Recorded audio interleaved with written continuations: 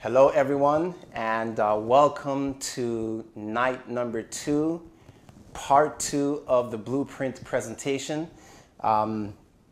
We are going to be picking up from where we left off yesterday, and again, I'm glad that you are able to join us tonight for this very special, very powerful presentation. We're going to be looking at a lot of breathtaking things tonight. So I hope you're ready. I hope you're prepared. And I will let you know, just get something to eat, get some water, because we're gonna be here for a little while. We're gonna see how quickly we can get this done, but I'm just letting you know, just take a seat, relax, and sit back, because there's a lot to cover tonight. So we are going to jump right in. I don't want to waste any time. This will be recorded, so for those of you who jump on a few minutes late or come on in the middle, just know that this will be recorded. You'll have access to this on Facebook as well as YouTube. If you want to share these three presentations with anyone who was not able to watch live, you'll absolutely be able to do that. You can have your watch parties on Facebook. I want you to try to spread these videos as far and wide as you can. All right? So with that said, let's have a word of prayer, and we are going to get into the presentation. Let's do that now. Heavenly Father, we want to ask, Lord, that you would please be with us as we prepare to explore part 2 of the blueprint. Tonight is a very heavy night, Lord. I pray that you would help our hearts and our minds to be ready and prepared for what we will hear. And we ask this in the precious and holy name of Jesus. Amen and amen. All right, guys. So I am not going to spend a lot of time going over what we covered yesterday. That video is up. It's recorded. It's on YouTube. It's on Facebook. I'm simply going to encourage you to go back and watch that video, okay? It's going to be crucial for you. If you missed yesterday's presentation, it's going to be crucial for you to see yesterday's presentation so that tonight's presentation will make sense, but it will make even more sense if you see last night's video. So please watch that video if you missed it. I'm just going to do a little recap. We're going to go back maybe 2 slides from the last slide yesterday. I'm going to go back about 2 slides, and then we're going to begin moving forward in fresh new material, okay?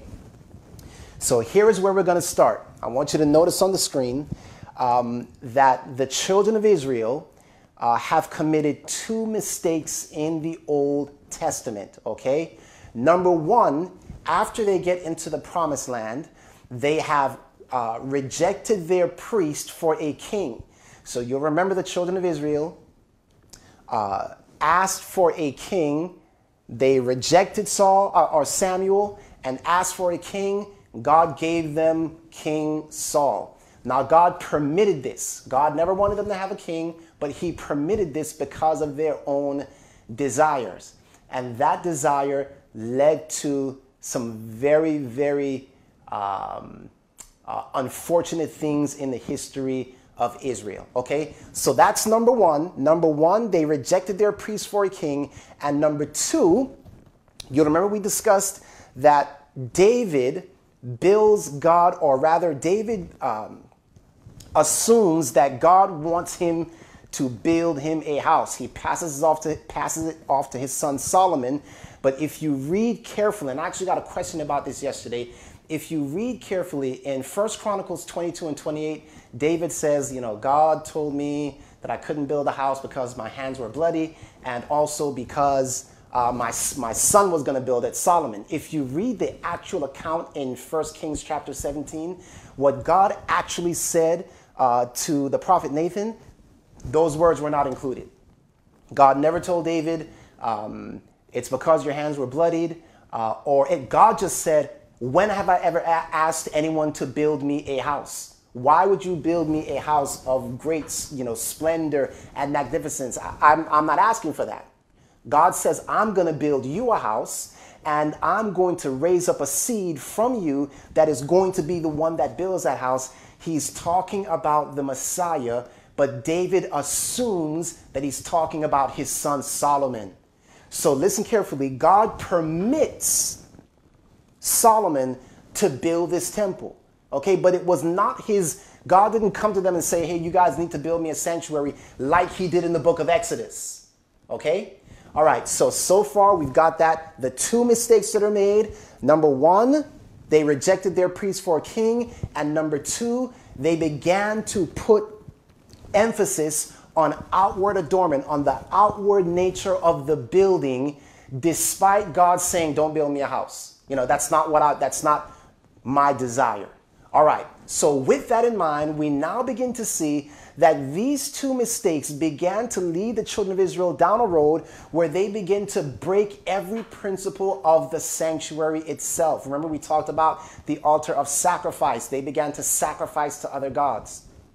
They began to burn incense to other gods. They rejected the word of God. They rejected the light of God. They rejected the law of God. In other words, every article of furniture that we find in the sanctuary, the altar of sacrifice, the laver, the altar of incense, the table of showbread, the 7-branch candlestick, and the Ark of the Covenant, they broke every principle represented by those articles of furniture. And as a result, they end up in Babylonian captivity. This is where we pick up on tonight. The children of Israel are in Babylonian captivity, and we are now introduced to the book of Daniel and to the prophet Daniel. And I want you to notice it is here in the book of Daniel that we now find these words. It is a prophecy given in Daniel chapter 9. And I'm going to read the prophecy first, and then we're going to go back and expound on this prophecy a bit. So the Bible says here, in Daniel 9 verse 24, 70 weeks. That would be 70 times 7 days. 70 times 7. Now, you will remember from yesterday's presentation, and again, if you haven't seen it, you need to go back and watch it. You'll remember what the number 70 times 7 represents. 70 times 7 represents a period of mercy or grace extended to those who are in need, those who are in rebellion, right? Remember Jesus said that we should forgive our enemies. How often? 70 times 7. So when we see this number here, 70 weeks or 70 times 7, we can automatically know that this represents a period of mercy being granted to the children of Israel. Why? Remember, they have broken everything the sanctuary stands for, and Babylon has come, burnt down their sanctuary, and taken them captive. Again, this is where we're introduced to the story of Daniel. Now, as I told you yesterday, we're going to be moving through this presentation like a movie format. So you should remember the movie that we saw yesterday. This is part 2 of that movie.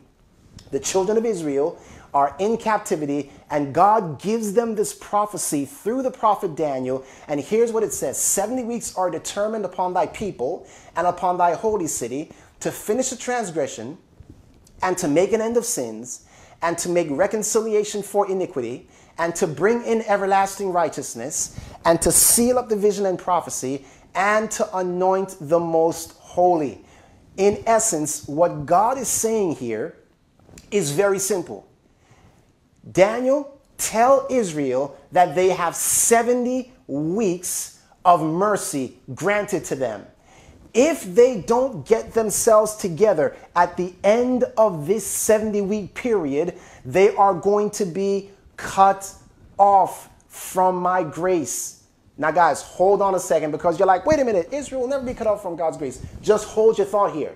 I just want you to see the prophecy states 70 weeks are determined. That word determined means cut off. 70 weeks are determined or cut off for your people to get it together. Now, hold on for a second.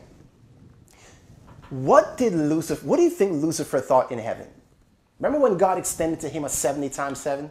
Hey, listen. God is saying to Lucifer, I'm going to be merciful to you. I'm going to give you an opportunity to repent. Do you think Lucifer might have thought in his head, well, look, I'm the covering cherub. God is never going to do anything to me. Like, I'm good to go. It doesn't matter what I do. I can rebel against God. I can say I hate God. I can just do anything I want, and God will never kick me out of heaven. Do you think Lucifer might have thought that? Yeah. He probably did. Do you think Lucifer would have been deceived for thinking that? Yeah, God's not going to do anything. Okay. So here we have this prophecy. 70 weeks are determined upon you, Israel, to get it together. Now, I want you to notice this. It goes on to say, know therefore and understand that from the going forth of the commandment to restore and to build Jerusalem unto the Messiah the Prince shall be 7 weeks and 62 weeks. Now, I don't want you to focus so much on the time period here. I simply want you to understand this. The Bible gives a starting point for this 70-week prophecy. From the going forth of the commandment to restore and rebuild Jerusalem. Remember, Jerusalem had been burnt down. God says, counting from this time when a commandment goes forth to rebuild Jerusalem, if you count 70 weeks from that point, something is going to happen. And the text tells us what's going to happen. It says the Messiah, the Prince, shall come. So this prophecy is basically stating, listen, within this 70-week period, the Messiah is going to come. If you accept him, amen. If you reject him, it's not going to be good for you. So, I want you to notice that according to Ezekiel chapter 4, verse 6, the Bible says, I have appointed thee each day for a year. I'm going to break down a very simple principle to you. In Bible prophecy, whenever you're dealing with prophecy, a day stands for a year. So this 70 weeks, or 70 times 7, would equal 490 days. Now, how do we know that this is true? Because listen, the decree to rebuild Jerusalem went forth in 457 BC by King Artaxerxes of the Medo-Persian Empire. Now, if you count 490 days from 457 BC, you don't get 2 years. All right? Do you catch what I'm saying? If it's a day for a day, you don't even get 2 years. Jesus comes hundreds of years after this. But if you apply the day for year principle, guess what? That takes you right down to the very time of Jesus. So let's see this. I want you to check this out. When this decree goes forward in 457 BC, Medo-Persia has for some years now already overthrown Babylon and allowed the Jews to go back to Jerusalem to begin the work of rebuilding their city and their temple. The decree that was given was in 457 BC, and if you count 490 years, it takes you through the Empire of Greece all the way down to the Empire of Rome. And it is the Empire of Rome in which Jesus the Messiah appears on the scene. All right, are you following so far?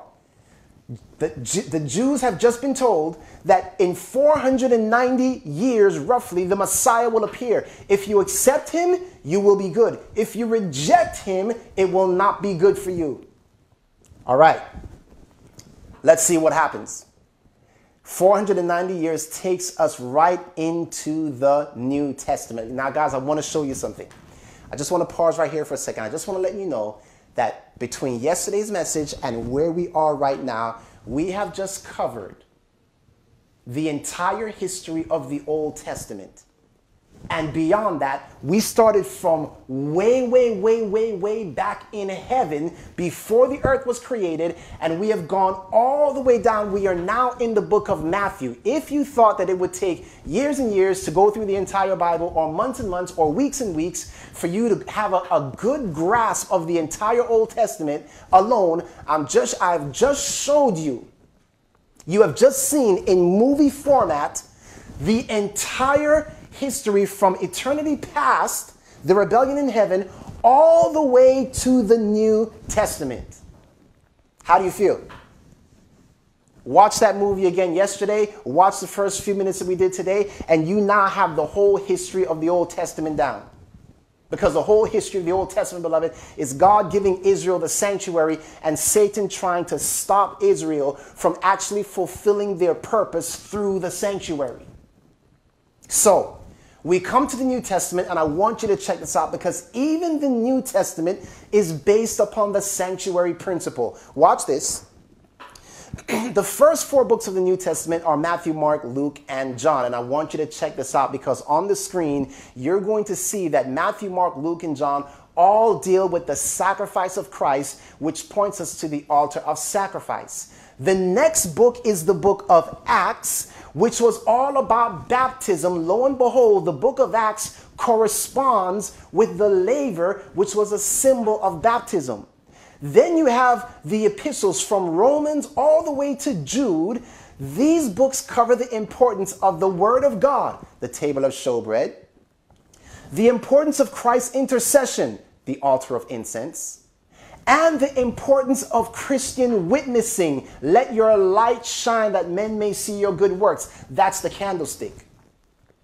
After the book of Jude, we enter into the book of Revelation, which takes us right into the throne room of God, which corresponds with the most holy place and the Ark of the Covenant. In other words, beloved, not only is the entire Old Testament that we just saw based on the sanctuary model, but the entire New Testament is based on that model as well. If you understand the sanctuary, you understand, you have everything you need to understand the entire Bible. And if I stop the presentation here, you're already on a good path, guys. If you just take what you learned yesterday and what you learned in these first few minutes, you have already gained an understanding of the entire basis of the whole Bible. The whole Bible. Understand these 6 articles of furniture, and you have everything you need to understand the Bible. But we're going to keep going because there is a whole lot more. I want you to watch carefully. Because the sanctuary also reveals the mission of Christ from heaven to this earth. What do you mean, Pastor? Look carefully. If you look at article number 6, the altar or the Ark of the Covenant representing the throne of God, we know that Christ descended from his throne in heaven to come down to earth. He left his throne, the mercy seat, the Ark of the Covenant. He came down to this earth as the manna, as the bread of life. He was the light that came into the world, the 7-branch candlestick. He lived a life of prayer. That's the altar of incense. He was baptized at the age of 30. That's the laver. And then he was crucified at the age of 33. That's the altar of sacrifice. Beloved, I need you to catch that because the sanctuary reveals the history of Christ from heaven all the way to the cross. I hope you are getting excited. And there's more. Because, beloved, if you flip this diagram the other way and just take it from the birth of Christ, I want you to listen carefully. Christ was born in a manger among animals. Where were the animals taken in the sanctuary? They were taken to the altar of sacrifice. We might say it this way. Christ was born on the altar of sacrifice. He was born a living sacrifice. He came into this world for the sole purpose of dying for our sins. At the age of 30, he is baptized. That parallels with the laver. After his baptism, he goes up into the wilderness where he is tempted 3 times. The first temptation, turn this stone to bread. That's the table of showbread, guys. The very next temptation, he's taken up to a high place and he is told to throw himself down and call out to God. Pray to his Father and his Father will save him. Satan is trying to tempt Jesus at the altar of incense, which symbolizes the prayers of the saints. Prayer. The third temptation, the Bible says, Satan takes him to this high mountain and shows him the glory of the world. Remember that text, a city set on a hill cannot be hid? Remember that we said the candlestick represents the city of God, the people of God? A city on a hill cannot be hid. Jesus is taken to this mountaintop, and the Bible says that Satan showed him all the glory of the worlds, of the cities, and says, bow down to me, and I will give you the people you came for. I will give you your 7-branch candlestick. Jesus overcomes all 3 temptations and goes on to preach the law of God, if you love me, keep my commandments, and the mercy of God, repent that your sins may be blotted out. Beloved, the very gospel is found in the sanctuary. The sanctuary is not some Old Testament relic that was done away with in the Old Testament. Its very principles point to Jesus Christ himself and what he came to this earth to do on our behalf. But wait, there is more. So you'll remember that Jesus gives his first sermon on the Mount. It's called the Sermon on the Mount. And I want you to notice some things Jesus says in the Sermon on the Mount. It's his first sermon, guys. And notice what he says. First of all, one of the things he says is, blessed are they who mourn. Mourn for what? Mourn for their own sins. Mourn for what their sins have caused Jesus Christ. Mourn for righteousness' sake. Now listen, beloved, what is the wages of sin?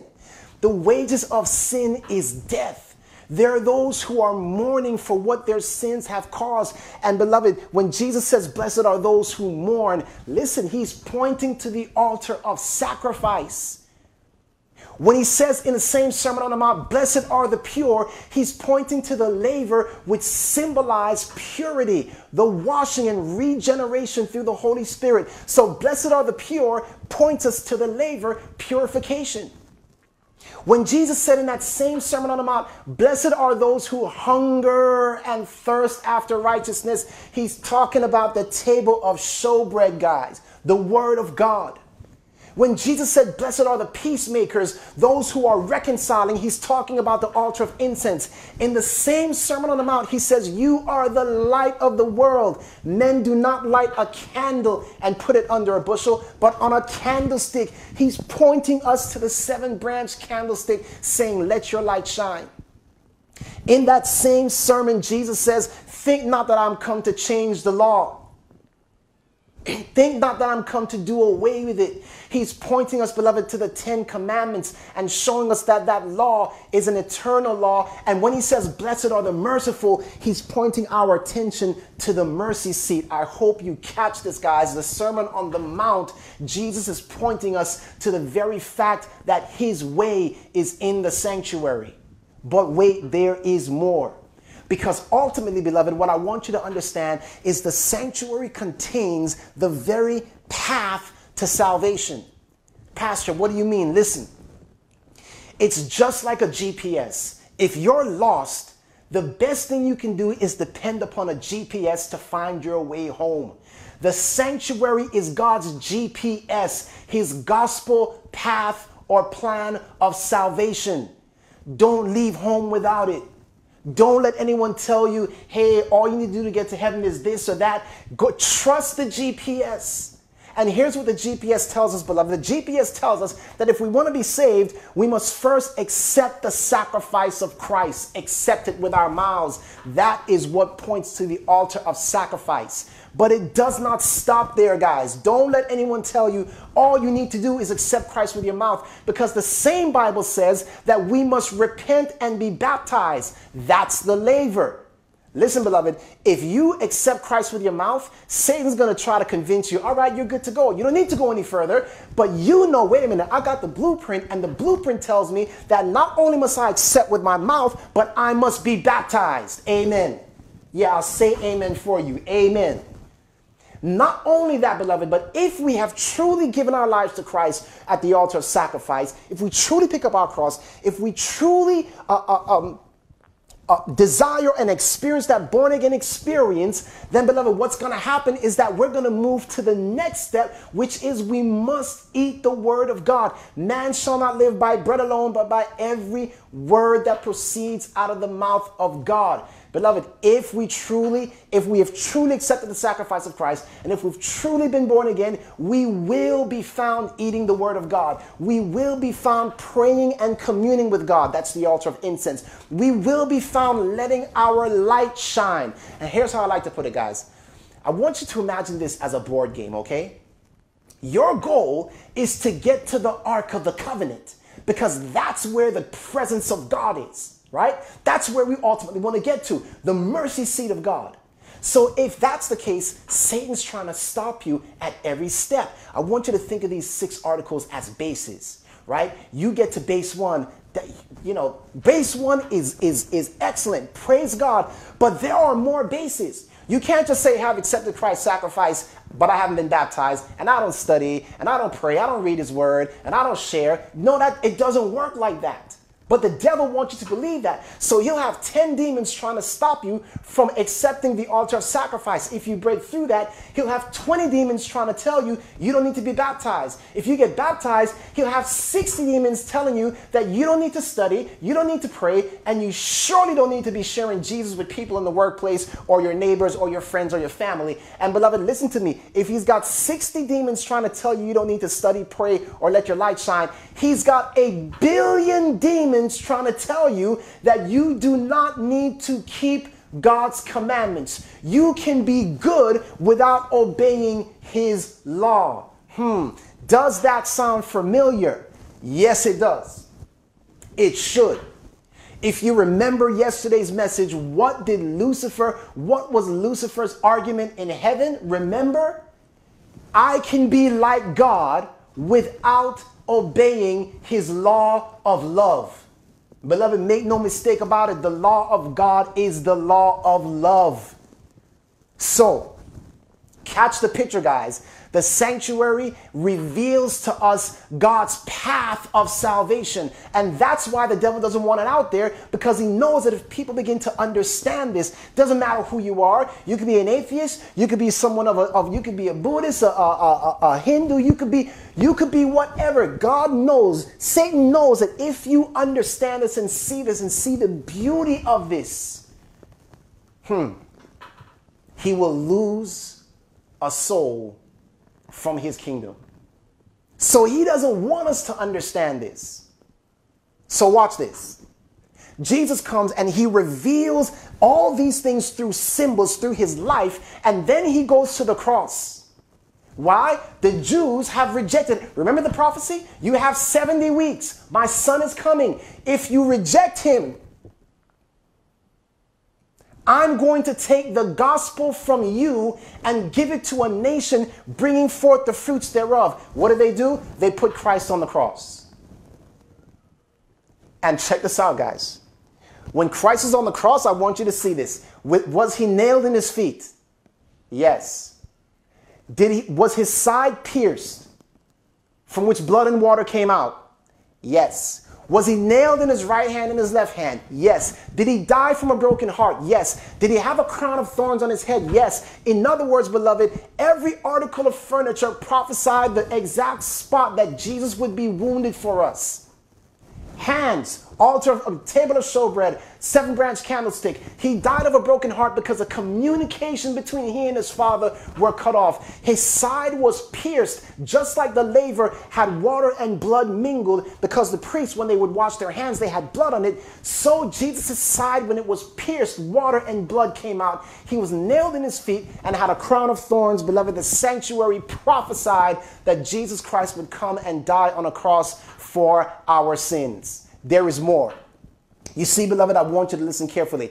At the cross, the sanctuary tells us, the sanctuary reveals to us who Christ was at the cross. Because listen, at the cross, he was the Lamb of God that was slain for our sins. That's the altar of sacrifice. He was the fountain of life when his side was opened up. That's the laver. He was the bread of life that was broken for us. That's the table of showbread. He was our intercessor when he prayed, Father, forgive them, for they know not what they do. That's the altar of incense. He was the light of the world when he was nailed to that tree, because you'll see that the candlestick, beloved, is a tree of light. Jesus died on the tree. He was the light of the world, and his death is the light of the world. What he did on that cross is the very light of the world, because it reveals God's love for us. So at the cross, he was the light of the world. And finally, beloved, at the cross, Jesus sat on his throne. And let me break this down for you very quickly, because you see, beloved, remember at the Ark of the Covenant, you had the mercy seat, you had the presence of God, and then on either side of the presence of God were two covering cherubim. Now remember, one of these cherubim was for him, one was against him. Can you see the picture of Jesus on the cross? You guys, catch this. Jesus was on his mercy seat at the cross. You'd say, Pastor, what do you mean? Listen carefully. When they crucified Christ, it was not the nails that held him up. They actually put what was called a sedulum on the cross. It was a seat that the person could sit on, and it would actually made their suffering last longer. So they would get tired and sit down, but with their hands above their head, they would run out of breath. They'd have to stand up, catch their breath, cause them pain, and this simply prolonged the suffering. Simply to say, beloved, Jesus was sitting on the cross. He was sitting down on the cross. It's as if he was sitting on his throne. And remember what they nailed over his head. The King of the Jews. What did he have on his head? A crown of thorns. Jesus was, beloved, Jesus was our mercy seat as he sat on the cross as God in the flesh, flanked by two thieves. One was for him and the other against him. Whew. You guys, I hope you're catching this. At the cross, beloved, Christ came in essence to donate blood for us. The cross is the divine blood drive. Why? Because the blood of Christ is the antivirus to sin. The blood of Christ is the serum to sin. It is what saves us from that virus of sin. And how does the blood of Christ do that, beloved? It's very simple. The Bible says in 1 Corinthians 11:25, in like manner also the cup after they took the cup after supper, saying, Jesus took the cup after supper, saying, this cup is the new covenant in my blood. Please, I want you to just stop there and think about this for a second. Jesus said the new covenant is in my blood. Let me say it this way. Jesus has special DNA in his blood. He has a one-of-a-kind DNA. What is that DNA, you ask? It is the divine nature attributes, and it's found in his blood. So when he gives us his blood, he's giving us a divine nature to help us overcome what Satan has brought into the world. Beloved, the reason for this is that the covenant is the law of God written in the mind. That covenant is in his blood. He delighted to do the will of his Father. And now he says, I'm going to give you that same blood that delights to do the will of my Father. I'm going to give you my DNA, my divine nature attributes. How many of you want Jesus' divine nature attributes? Yes, beloved, he gives it to us as a promise. And you can have it if you simply ask for it. So, we got to keep moving. I want you to notice this, all right? We're going to come back. I want you to follow the movie, guys. Jesus has come. The Jews as a nation have rejected him. And now I want you to notice what happened. The Bible says Jesus, when he cried again with a loud voice, yielded up the ghost, and behold, the veil of the temple was rent in two from the top to the bottom. What does that mean? Why was a veil in the temple rent? The veil in the temple was rent because Jesus told us just earlier, he said in Matthew 24, behold, your house is left unto you desolate. When they rejected Christ, when Christ died at the cross, the earthly sanctuary was of no more use. It was no longer valid. The veil in the temple rent in two. Now I'm going to need you to follow this carefully, guys. I'm going to need you to listen very carefully. Because if the earthly sanctuary was shut down, what is God doing now? What would he do now? Listen. In the book of Revelation, guess where John sees Jesus? This John is still alive, right? John is still alive in the book of Revelation, John the Revelator. So this is around 95 AD. Guess where John sees Jesus? Revelation 1 verse 12. John is in vision and he says, I turned to see the voice that spake with me, and being turned, I saw 7 golden candlesticks, and in the midst of the 7 candlesticks, one like unto the Son of Man. Pause for a second. Where does John see Jesus? He sees him, come on guys, he sees him where? In heaven. John is on earth, but he's having a vision of Jesus in heaven. And where does he see Jesus standing? In the midst of 7 golden candlesticks. What does that tell us? It tells us that Jesus, our high priest, is in the sanctuary in heaven.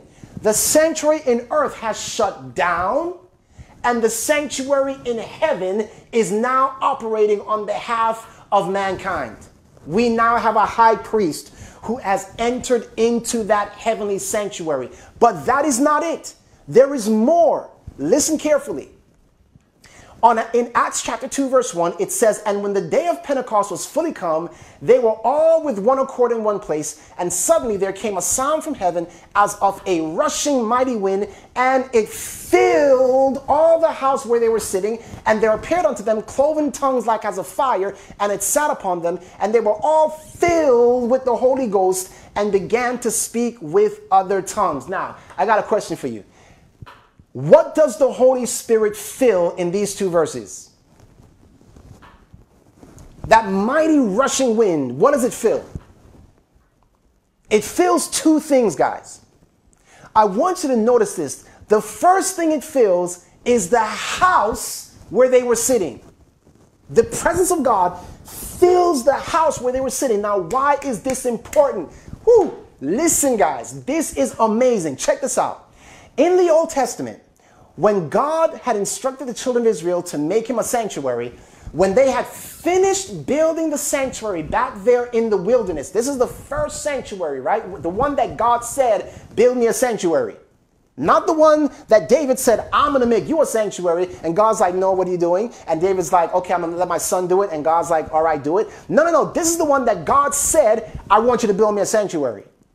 And when that sanctuary was finished, the Bible says in Exodus chapter 40, verse 33, Moses reared up the court round about the tabernacle and the altar and set up the hanging of the court gate. So Moses finished the work. Then a cloud covered the tent of the congregation, and the glory of the Lord filled the what? The tabernacle. In the Old Testament, the presence of God, the place where God was going to instruct his people from, it filled the tabernacle. But after the death of Christ, where does the glory of God fall? Yes, you guys, it falls in a house. Let me say that again. It falls in a house. I need you to understand what's happening here, because the Bible says in Acts 2 verse 46, and they, continuing daily with one accord in the temple and breaking bread from house to house, did eat their meat with gladness and singleness of heart. Listen, guys, do you want to know how the gospel spread in the early church? You want to know how the gospel spread? It spread from house to house. God was not operating through the big structure of the building as, remember David, I'm going to build you a big structure. And God's like, no, that's not what I want. But David says, I'm going to build it. And he leads his son to build it. Solomon builds it. But it was this big, beautiful edifice. And they began to trust in outward adornment and outward appearances, to the point that God allows Babylon to come and destroy their temple. They eventually rebuild it. But check this out. In the New Testament, God says, I'm doing a new thing, and I'm going to manifest myself in the homes of individuals. The gospel goes forth with great speed because it was going from house to house. Can somebody say coronavirus? Can somebody just look at the situation we're in right now? Could it be? Now I'm going to pause. I'm just going to come back to that a little bit later, guys. I just want you to catch this point right now. The gospel spread most rapidly when it was going via internet. No, they didn't have internet in those days. When it was going via house fire in those days. That's where the word was getting out. That's where people in their homes were sitting down and hearing the truth, and Satan could not do much to stop it. How do you go into people's homes and stop the internet? How do you go into people's homes and stop Bible studies from happening? How do you do that? So, what ends up happening, number one, check this out. One sanctuary in heaven, but God is doing a new thing in the homes of individuals, where people are going from house to house, giving Bible studies and sharing the truth. But listen, the Bible says it also filled the disciples. 1 Corinthians 3:16 says, know you not that you are the temple of God, beloved, and the Spirit of God dwells in you. So watch this. There's a sanctuary in heaven. God says, I'm making the home my new sanctuary on earth, and you as a person become a human sanctuary for me. Why is that so crazy, guys? Because I want you to understand, the spreading of the New Testament gospel is all about building sanctuaries. You are a temple. When you give your life to Christ, you are another temple that has been raised up for God, for the Spirit of God to dwell in. And check this out. You know what happens? God calls a man by the name of Paul to take the gospel to the Gentiles. You want to know what Paul's trade was?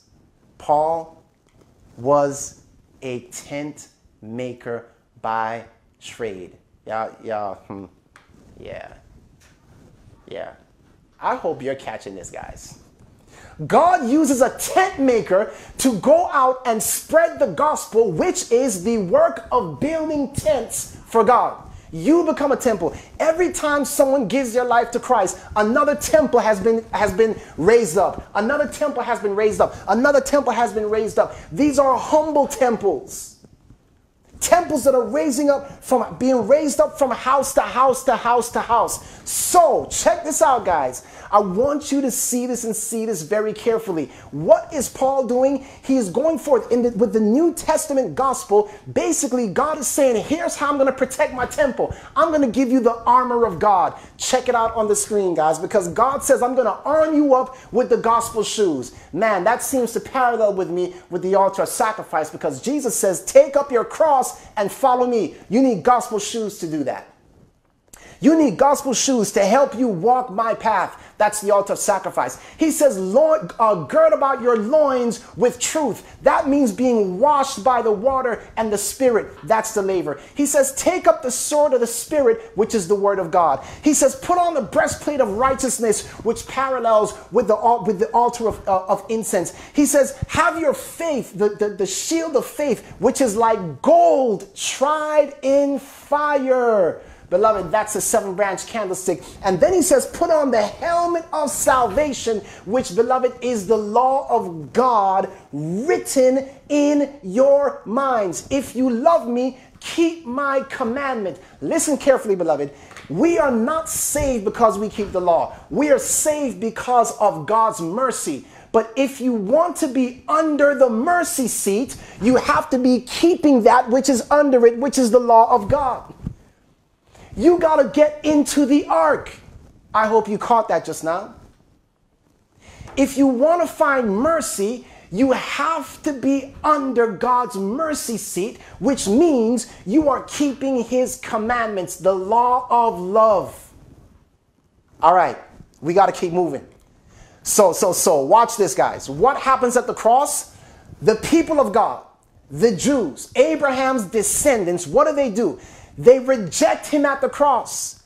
They reject his sacrifice, the altar of sacrifice. They reject his cleansing power, that's the laver. They reject his word, that's a table of showbread. They reject his prayer. Father, forgive them, they know not what they do. They reject his prayer. They reject his light. They reject his law. They say, we don't need your mercy. And as a result of that, beloved, the Jews are cut off. Now watch this, beloved. Please listen carefully to me. Because don't jump ahead and think, oh, he just said, listen carefully. Notice what Jesus said in Matthew 21, verse 43. He said to his own people, therefore I say unto you, the kingdom of God shall be taken from you and given to a nation bringing forth the fruits thereof.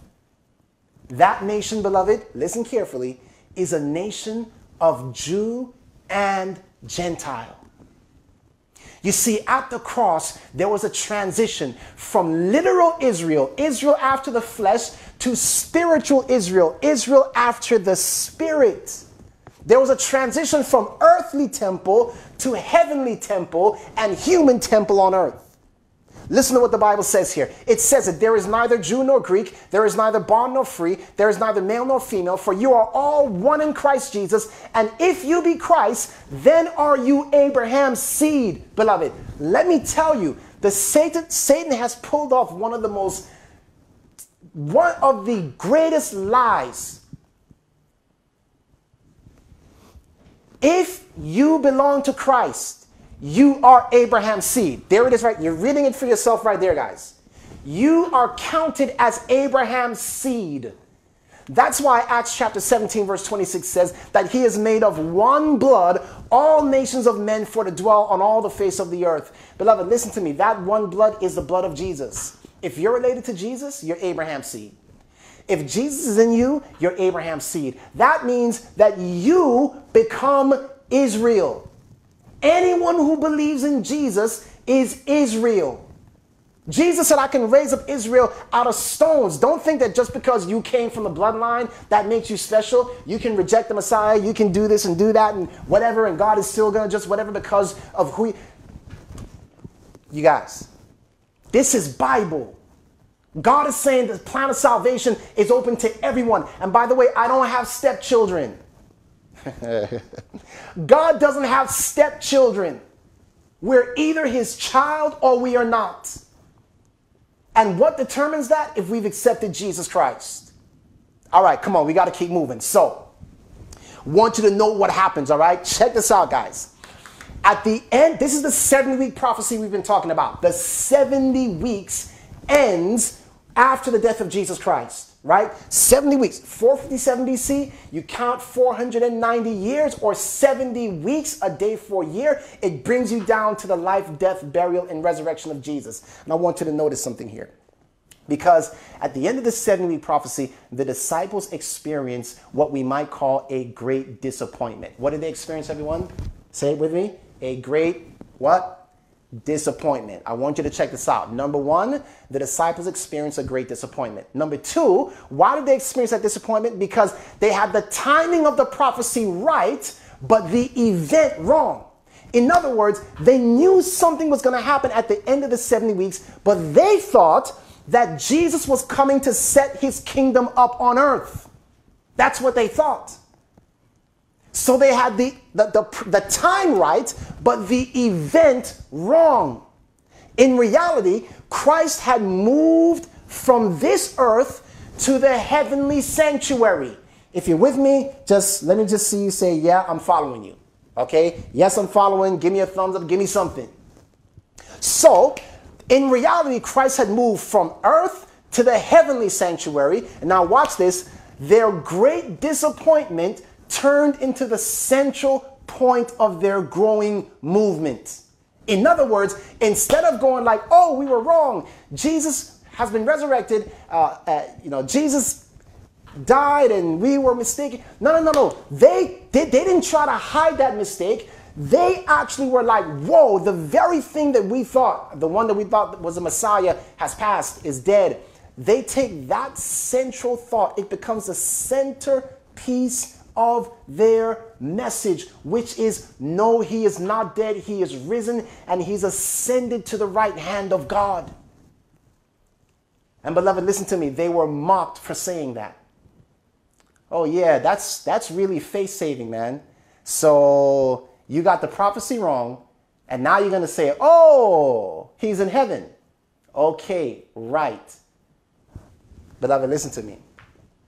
To this day, those that reject that truth are rejecting the plan of salvation, while those who accept that truth are accepting the plan of salvation. It's really that simple. All right. I want you to mark, remember what happened at the end of the 70-week prophecy. We're going to come back to that. So let's keep moving. We're moving along in our movie, and I want you to catch this now, because what happens is Satan is pulling his hair out. Why? Because all these temples are popping up. What do you mean temples, Pastor? I mean house fires. Yes?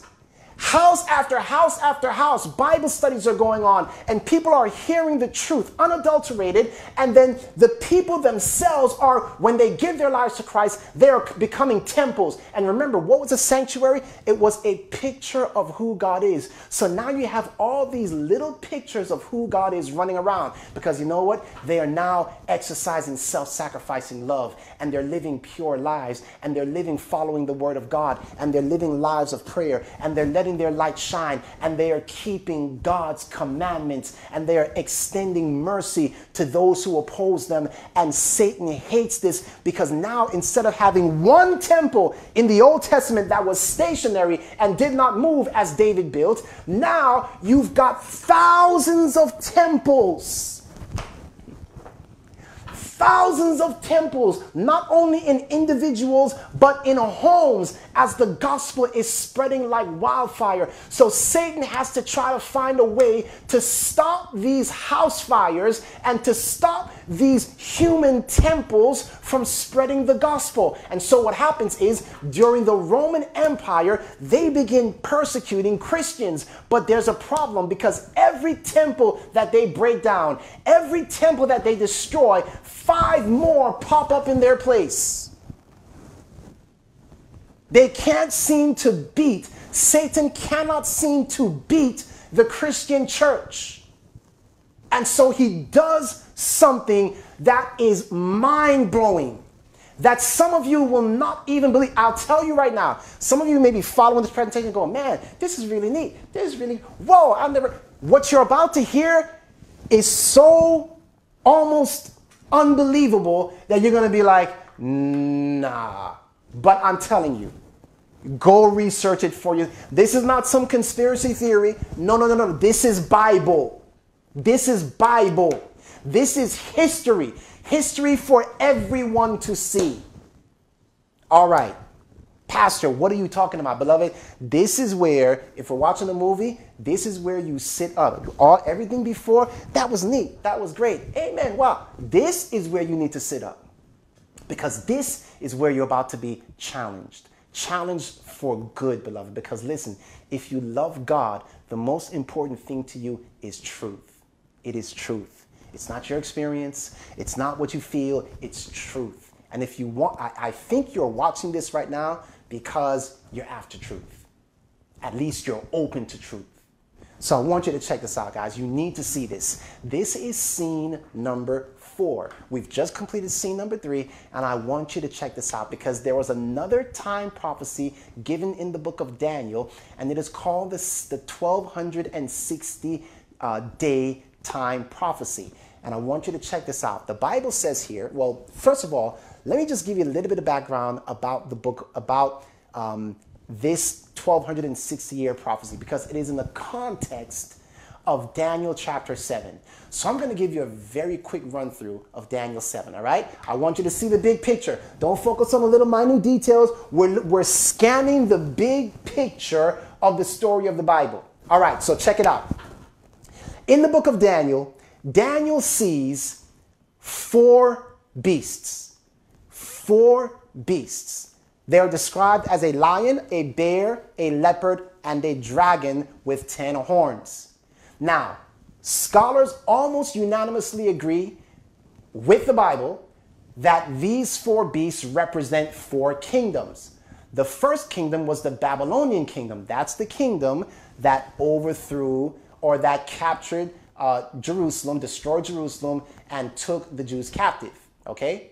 The second beast, the bear, would represent the nation that overthrew the lion. That would be the Medo-Persian Empire. They ruled from around 538 to 331 BC.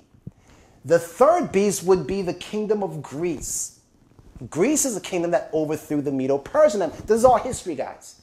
Greece overthrew Medo-Persia, and then the fourth kingdom would be the Roman Empire, right? This is the fourth beast, the dragon-like beast with great iron teeth and having 10 horns. Now, this is the Roman Empire.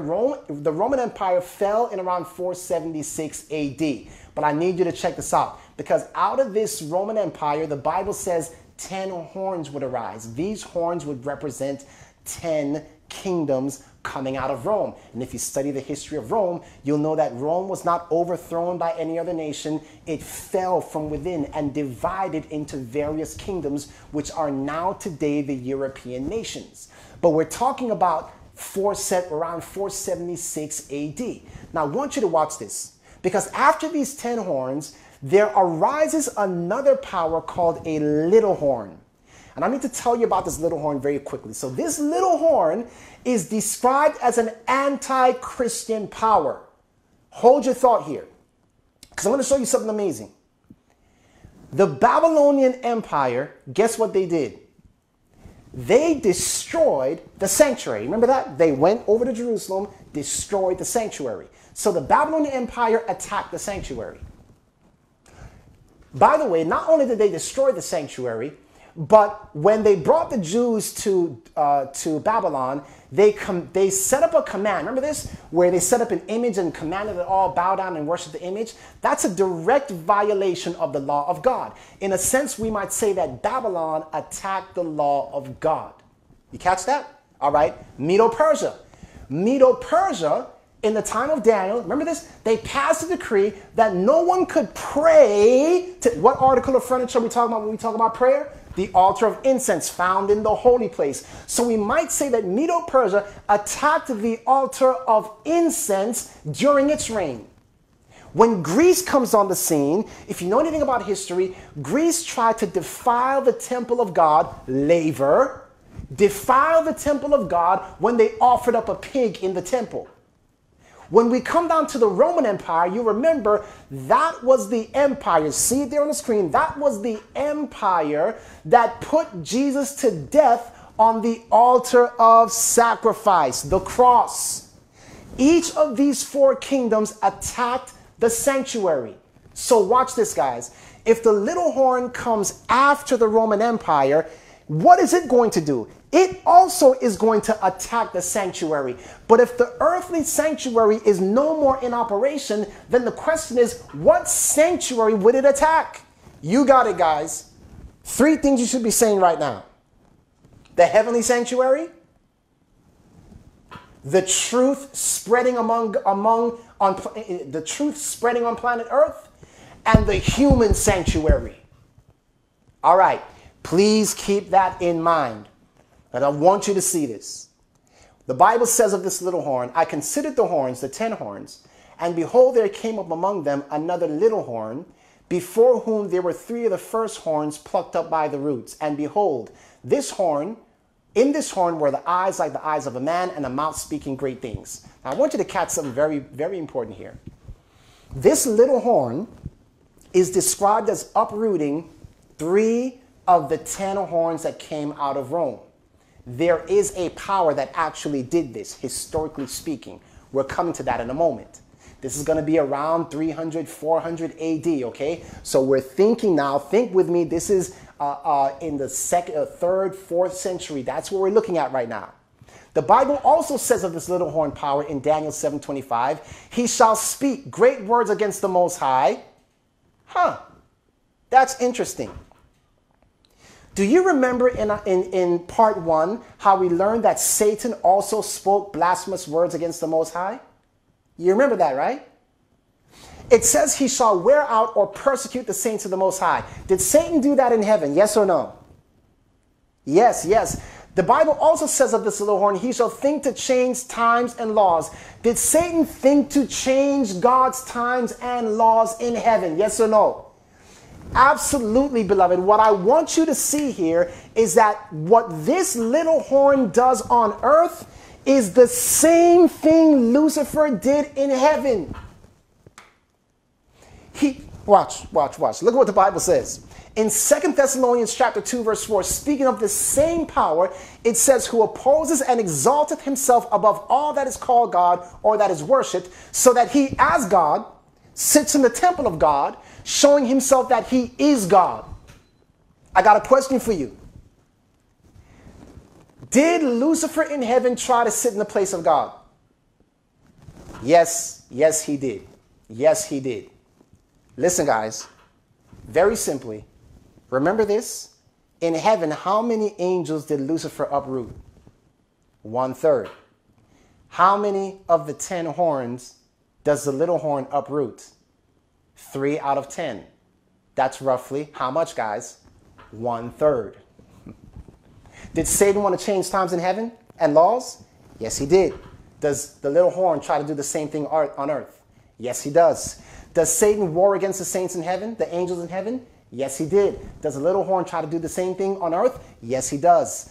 Does Satan try to claim the place of God in heaven? Yes, he did. Does the little horn seek to do the same thing on earth? Yes, he does. What I'm trying to tell you, beloved, is that this little horn, whoever it is basically mimicking the movements of Satan in heaven, and he's doing it, listen carefully, under a disguise of righteousness, just like Lucifer did in heaven.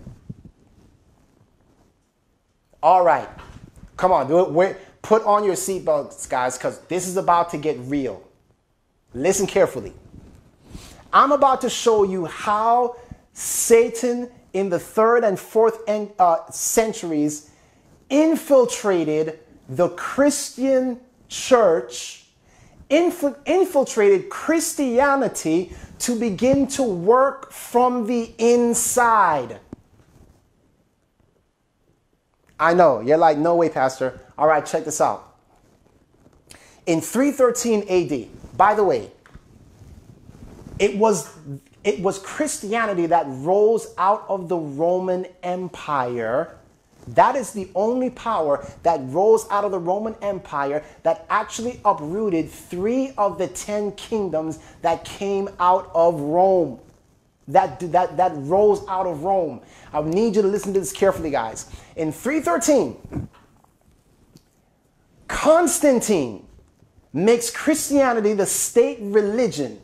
Christianity becomes subject, or I should say Rome, Christianity becomes the state religion of Rome. Now, why is this important to understand? I just need you to catch this, guys. Because you see, when Christianity accepted Constantine, you know what they were doing? When they accepted the protection of Constantine, because Constantine converted, supposedly became a Christian, what ends up happening is the Christian church, in essence, rejected their high priest, Jesus Christ, to put their trust in an emperor named Constantine. Do you remember the mistakes that ancient Israel made? 2 of them. Number 1 was they rejected their priest Samuel for a king Saul. The early church in the 3rd and 4th century AD do the very same thing. They begin to put their trust in man, in an emperor, over their high priest Jesus Christ. You see, Constantine wanted to mingle paganism with Christianity, and this is in essence what begins to happen in the church. Now, that was one mistake. Guess what else Constantine did? Constantine issued an order to build the first basilica. Oh, man. Wait a minute, guys. Hold on. Watch this. In the early church, how did the gospel spread? It was spreading from house to house. There was no central place of worship because that was destroyed, right? So they're taking the gospel from house to house. That's where the churches are. Houses all across the land. Houses. The gospel spreading fast. But what does Satan want to do? He wants to stop these houses from having the truth, from receiving the truth, from having people take the truth to these houses. So he says, hey, here's what we're going to do. we're going to build a big edifice.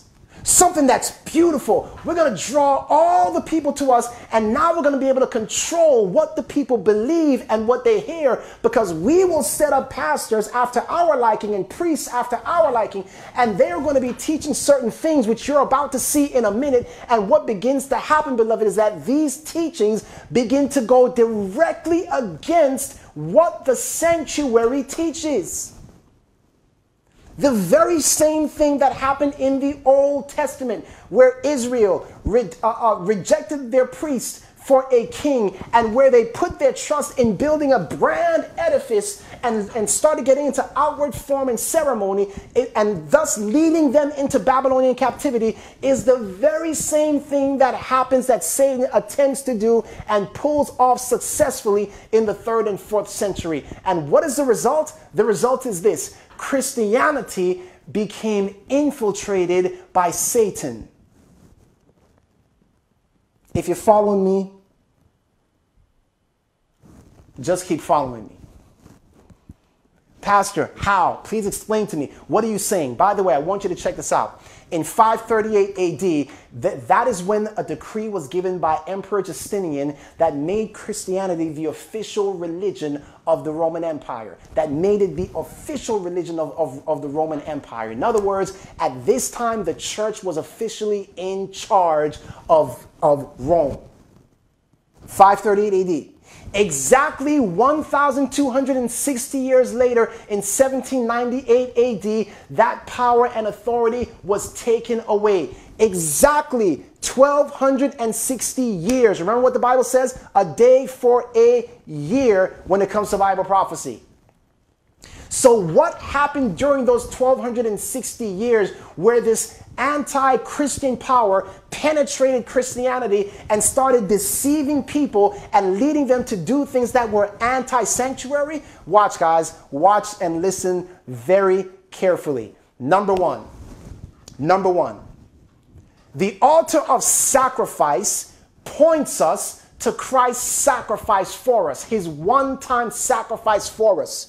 Well, when Satan penetrated Christianity, he began to introduce new teachings not found in the Bible. One of those teachings would be something that we called penance, where instead of accepting the sacrifice of Christ on our behalf, that there was nothing we could do to earn what he did for us, now Satan began to say, hey, listen, now he began to put this teaching into the church that in order for you to be forgiven, you have to pay money. You want to be forgiven? Pay up. Now, beloved, listen. Remember we said earlier, if the sanctuary is a picture of God and I want to change people's picture of God, all I need to do is attack the articles of furniture in the sanctuary. Let me ask you, if you were living in those days and you were a poor peasant and you're suddenly told that in order for you to be forgiven by God, you have to pay money, how would you feel about God? Come on, guys, tell me, how would you feel? Yeah, it doesn't stop there. Because not only was penance introduced into the church, which was not a biblical teaching, but something else was introduced, and it was called infant sprinkling. You see, beloved, the laver teaches that a man must be baptized, must repent and be baptized. But what Satan began to introduce into the church was this philosophy that, listen, God burns babies, by the way. God destroys babies. If they're born with sin. If they die, they're going to hell. Even if they had done no wrong, it doesn't matter. So you got to get your baby baptized, but you can't dunk a baby in water. So we're going to sprinkle these infants, and once they're sprinkled, they're good to go. Never mind the fact that they're not old enough to confess or repent. So now people are thinking, wait a minute, God sends babies to hell? Okay, well, I'm gonna have my baby, sprinkled just in case. But man, what kind of a God is this? But I'm gonna keep serving him because, that's what they say. Okay, but I'm telling you, I'm not liking the picture of this God. Not only did they attack the altar of sacrifice, the sacrifice of Christ, not only did Satan begin to turn this teaching of baptism, but he also went to the table of showbread and basically said, listen, traditions are more important than the word of God. And by the way, you can't understand the word of God for yourself. You need to come to the basilica. You need to come to the big house of worship for us to explain the word of God to you. And that's how they began to control what the people believed. Instead of the people being able to study for themselves, house to house, they began to control what they believe. If you are found with a word of God, with the Bible, in these dark ages, so-called, you were burned at the stake. You guys, I hope you're catching this. Because there's more. Not only did they attack the table of showbread, they attacked the altar of incense. You remember, the altar of incense says, come to God and pray. Confess your sins to him. You can speak to him. But Satan said, nah, you can't do that. What you have to do is go to what's called a confessional booth, which happens to be a 2-compartment room divided by a curtain. Come on, somebody. With a man sitting in the place of God, claiming to have power to do what only God can do, which is forgive men's sins. Satan was introducing these false teachings into the church and leading people away from God. You're too sinful for God to hear you, so you have to pray through priests. Not only did they attack the altar of incense, but they also went on to attack the candlestick. Remember, God said of his church, you are the light of the world. Well, what Satan did was he began using people in the church to attack people in the church. He began using Christians to persecute Christians. You don't believe this way? You're being burned at the stake. You're going to be excommunicated. And so now here you have one group of Christians persecuting Christians who did not believe that you had to pray through priests, who did not believe that you were supposed to sprinkle babies, who did not believe that you had to pay penance. Now you have so-called Christians in the name of Jesus persecuting other Christians, trying to put their light out. Their form of evangelism, repent or we'll burn you at the stake. Candlestick evangelism. But beloved, listen, above all this, this is one of the most, listen to me. They went up into the Ark of the Covenant, and just like the prophecy stated, they shall think to change God's laws. Listen carefully, beloved. Satan brought into the church this idea that the Sabbatismos. What did Satan hate in heaven? Come on, guys. You remember this. Satan was against the Sabbatismos in heaven. He hated Sabbatismos in heaven. So he wanted to get rid of that. When he brought war to heaven, he broke the state of rest in heaven. What does he try to do on earth? He tries to attack the commandment that says, remember the Sabbath day to keep it holy. And what does he do? He says, nope, we're going to get rid of that commandment and we're going to replace it with a commandment that says the first day of the week. And you will find nowhere in the Bible where God ever instructed anything to happen on the first day of the week in terms of Sabbath keeping.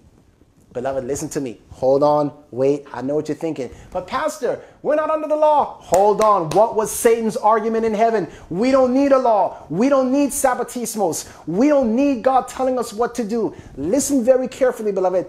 There was a law nailed to the cross. That law was what was called the ceremonial law. The reason we don't need to sacrifice animals today is because Christ was sacrificed for us. He fulfilled that law.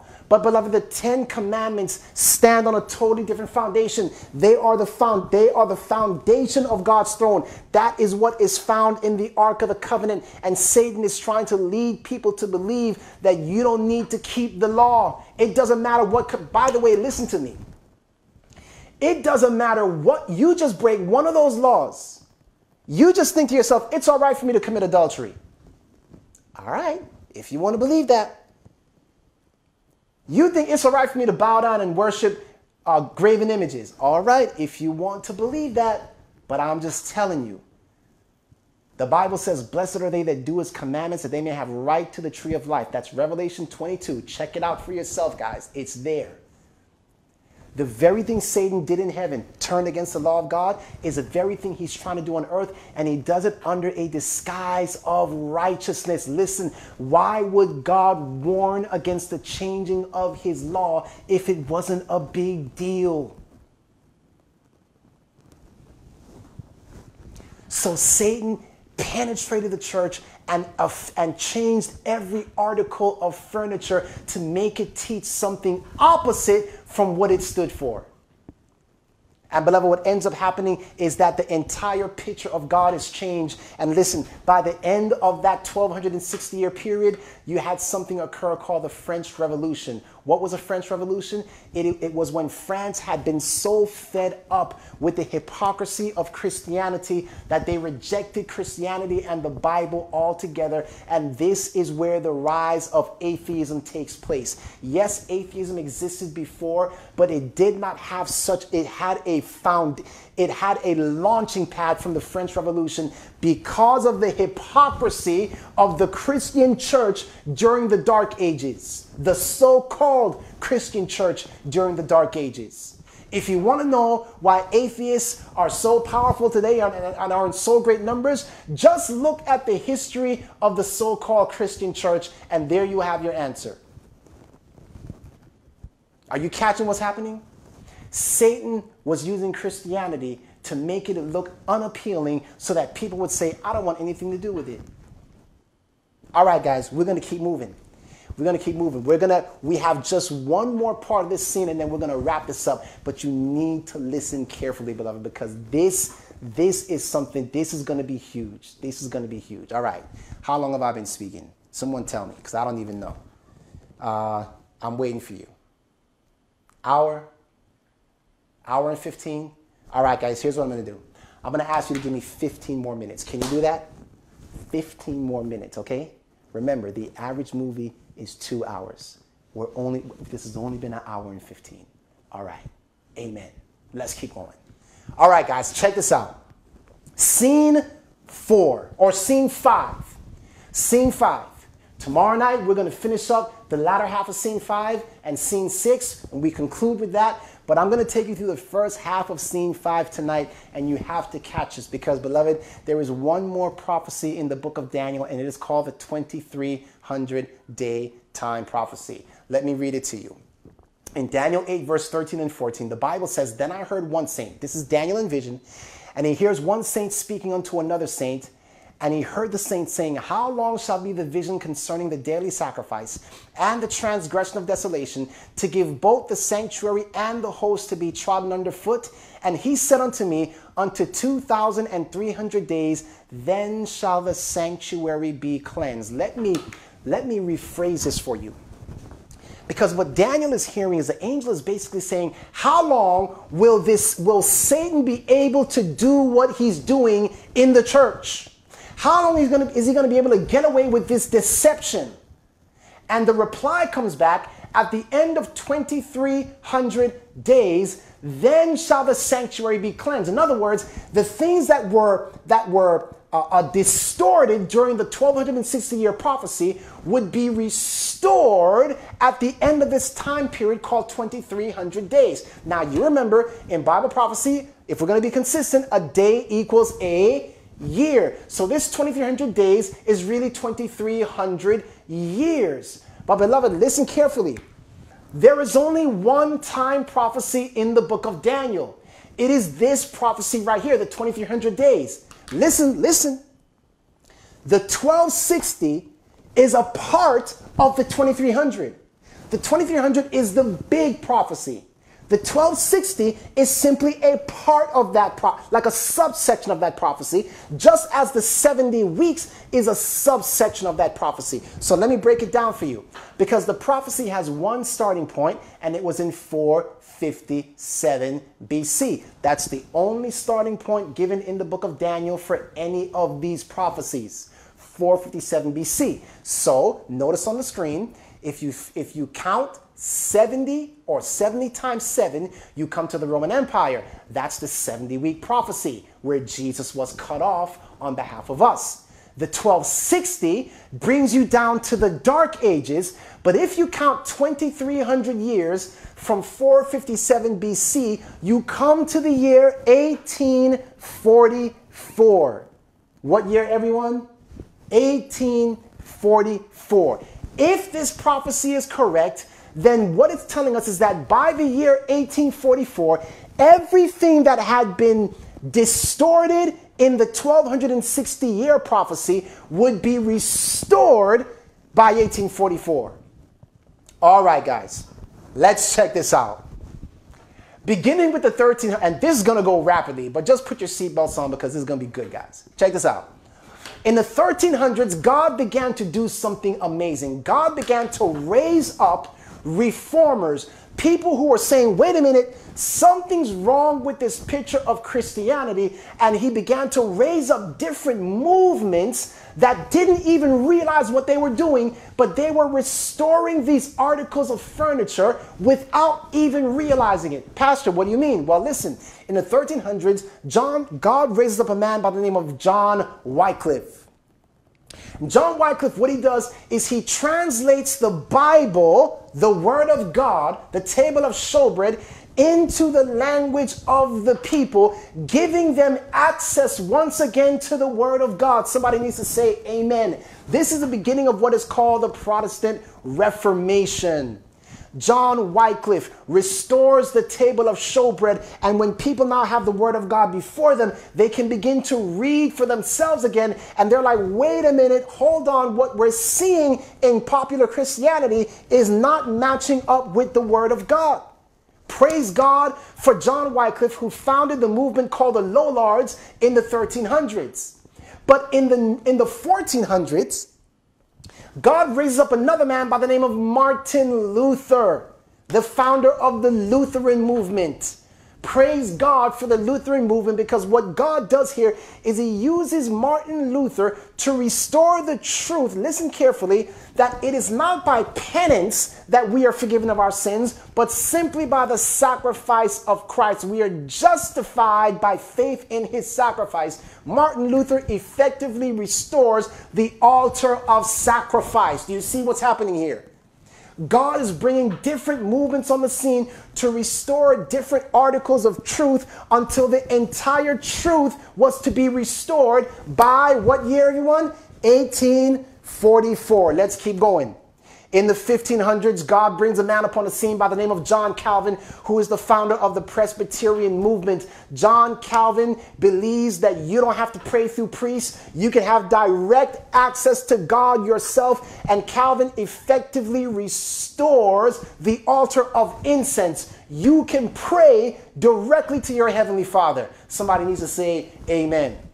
In the 1600s, God brings another man on the scene by the name of John Smith and another man, Roger Williams, who become the founders of the Baptist movement. And what John Smith and Roger Williams begin to teach is that you must repent and be baptized. You can't baptize babies because they don't know the difference between right and wrong. They're not old enough to repent. And when you baptize someone, they must go fully under. They must be fully submersed. That is the symbol of death, burial, and resurrection. When you bury someone, you don't sprinkle them with dirt, you cover them in dirt. So likewise, we must be buried in water. That is the correct symbol of baptism. And praise God for the Baptist movement, who God used to begin to bring Christianity back to the place where it should be.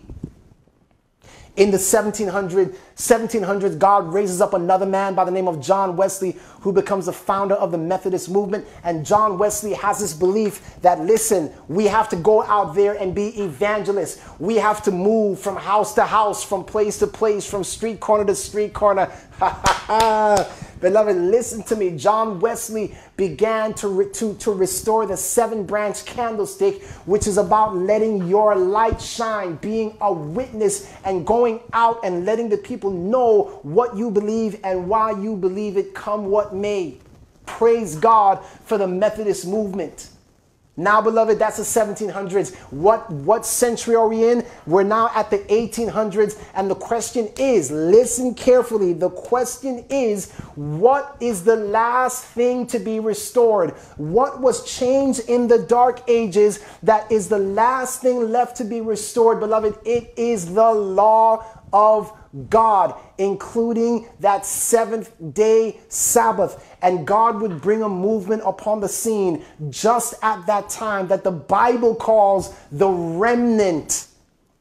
Revelation 14:12 says it this way: here is the patience of the saints. Here are they that keep the commandments of God and have the faith of Jesus. Beloved, it is the last thing to be restored. And this, beloved, listen carefully.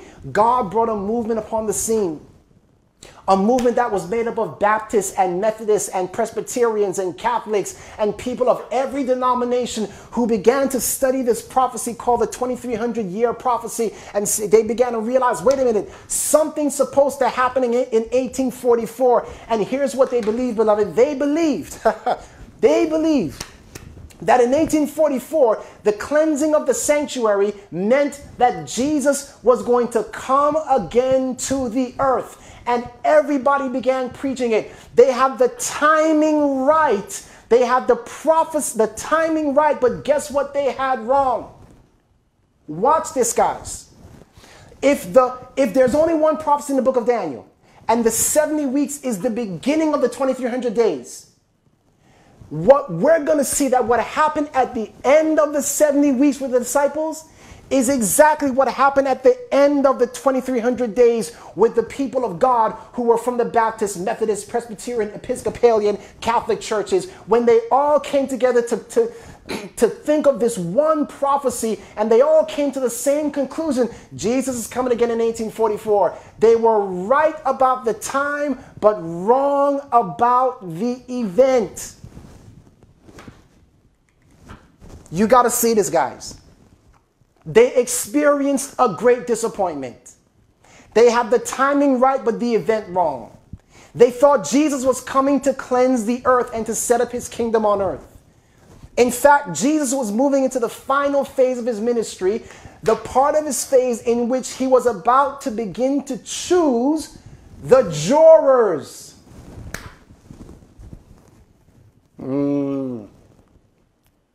Pastor, what'd you just say? Oh, yeah. Jury selection. Remember that? Remember how God is looking for people who are going to be faithful to him, obedient to him, keep the commandments of God, believe in Jesus, follow the principles of the sanctuary. God says, listen, I'm going to select a jury just before my second coming. And this jury is going to be responsible for judging Lucifer. Beloved, it is this movement that arose around the year 1844, a movement made up of Baptists and Methodists and all kinds of different people. It is this movement that began to go forward with a very special message, which we're not going to get into until tomorrow night, because that's the closing part. But beloved, I need you to catch this, because it is this very movement, this very belief that even to this day, people are mocking, just as they mocked the disciples when the disciples said, oh, Jesus is risen and he went to heaven in a heavenly sanctuary. The same thing is happening today with God's end time movement. And listen, beloved, God is trying to do something amazing here. You see, listen, oh man.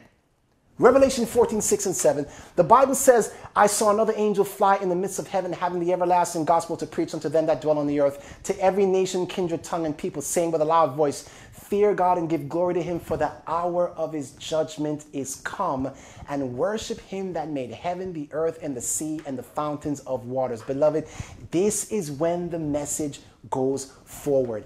This message, listen, I'm closing. 5 minutes and I'm done. 3 minutes and I'm done. In Matthew 24, verse 14, Jesus said these words, and this gospel of the kingdom shall be preached in all the world for a witness unto all nations, and then shall the end come. But you know what happened? Around 300, 400 AD, Satan penetrated the church and began to twist the gospel. and give God a bad name, make God look bad. Yeah, God demands money from you if you want to have your sins forgiven. This gospel was changed during the 1260 years. But it was not until the end of the 2300 years that the gospel was fully restored. And now it is this gospel, the one that was restored at the end of the 2300 days, when this gospel goes forward, then shall the end come. And I got to tell you something, beloved. I don't think it's coincidence that we are all on lockdown right now in our houses. Coronavirus, somebody. I'm not praising coronavirus. Trust me.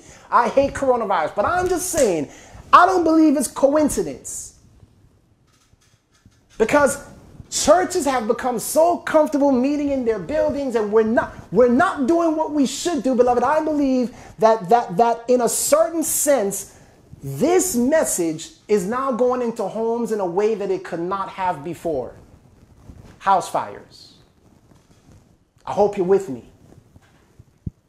God is doing something special here, beloved. You're not watching this by coincidence. This is not by chance. God is inviting everyone to become a part of this end time movement, beloved. And listen, there's more to cover, but I need you to catch this because we are all in this together. Satan is out to deceive everybody that he possibly can. I'm not putting any evil motives on any individuals, all right? We wrestle not against flesh and blood, but against spiritual wickedness in high places. And Satan has a lot of well-meaning people deceived. You can be nice and deceived. So, beloved, we're all in this thing together. And I'm preaching my heart out to you right now because I don't care what you are, whether you're this denomination or that denomination. I'm trying to preach truth to you right now and hope and pray that you will let those barriers fall and just hear the word of God and say, man, is this true or not? Because if it's true, I got to follow it no matter what.